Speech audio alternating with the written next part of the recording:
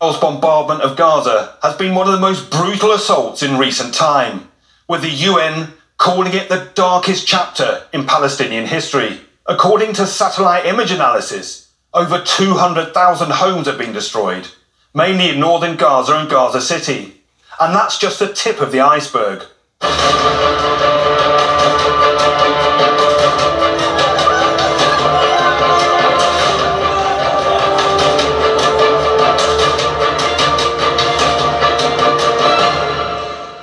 More than 25,000 tons of explosives have been dropped on the besieged enclave since October the 7th. That's according to the Euromed Human Rights Monitor. To put this into perspective, it's the equivalent of 2 nuclear bombs. Little Boy, the bomb the US dropped on the Japanese city of Hiroshima at the end of World War II, yielded 15,000 tons of explosives, wiping out everything within a 1-mile radius. Of course, the only country to have used atomic weapons is the United States, which has a long history of bombing other countries. According to a report compiled using US government statistics, Washington has dropped over 330,000 bombs and missiles since 2001. Over the past 20 years, as documented in the table below, US and Allied air forces have dropped more than 337,000 bombs and missiles on other countries, an average of 46 strikes a day. Data from the US Air Force's Central Command show that the coalition dropped 15,000 bombs in Afghanistan in 2018 and 2019, which means that Israel has dropped more bombs on the Gaza Strip in a month than the US dropped on Afghanistan in 2 years. And according to UN data, between 2016 and 2020, there were almost 4,000 civilian casualties from airstrikes, 1,598 of them children, which makes it less deadly than Israel's Gaza offensive, which the UN says has seen more than 5,300 Palestinian children killed. Speaking of Washington's wars, I was in Iraq earlier this year, 20 years after the US-led invasion. The country has yet to recover from the bombing and destruction that took place there. We're here in Baghdad, which 20 years ago was in flames as the US and Britain unleashed its shock and awe bombing campaign.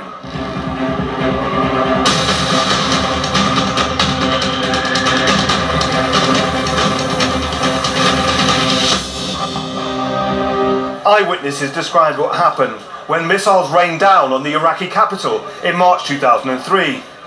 While the attack was anticipated, locals were left traumatized by the sheer scale of the destruction. It was very difficult for the country and for all Iraqi citizens. On that day, a disaster struck.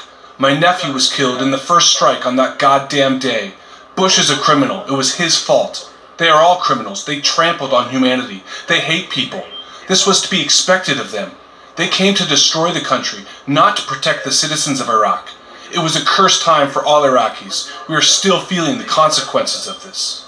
I also visited Mosul, where the US dropped as many as 500 bombs a week in the fight against ISIS. There, I saw buildings damaged and collapsed, with reconstruction work continuing, including at the very mosque where ISIS declared its caliphate. But the so-called precision bombings used there came at a heavy price. Investigations by the Associated Press and NPR estimate anywhere between 5,000 and 11,000 civilians were killed in the fighting. A former vice president of Iraq says Kurdish intelligence believes a staggering 40,000 perished here. Many of those are still buried deep under this rubble. I also recently returned from Egypt, where aid was building up on the border, with the Rafah crossing closed, only opening recently as part of a temporary truce. But Israel has bombed the Rafah crossing too, while targeting infrastructure, including water and electricity, in violation of international law. What it seems to me is that the measures taken, including the bombing of the Rafah crossing, hints to an intention to really starve and kill the people who are innocent inside the Gaza Strip. How has Israel been able to do this? Well, maintaining Israel's regional hegemony is central to Washington's Middle East strategy, with Tel Aviv a major recipient of military aid.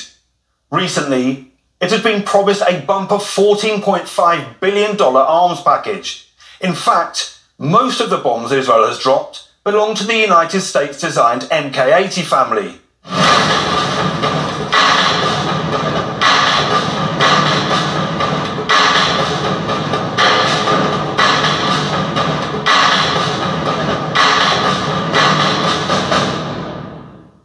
Israel insists it can target the Palestinian militant organisation Hamas accurately while minimising civilian casualties. The war is progressing according to the objectives. Hamas is suffering severe blows. More than 10,000 munitions were dropped on Gaza City. Thousands of targets were hit. Thousands of sites were destroyed. Thousands of terrorists were eliminated. But these claims run counter to reality, with nearly 15,000 killed and 1.7 million of Gaza's 2.3 million population said to be internally displaced. The humanitarian pause may have brought some temporary relief, but with Tel Aviv promising that bombing will continue after it comes to an end, the Palestinian death toll will continue to rise, while Israel carries out potential war crimes with impunity, as it is armed to the teeth by the United States.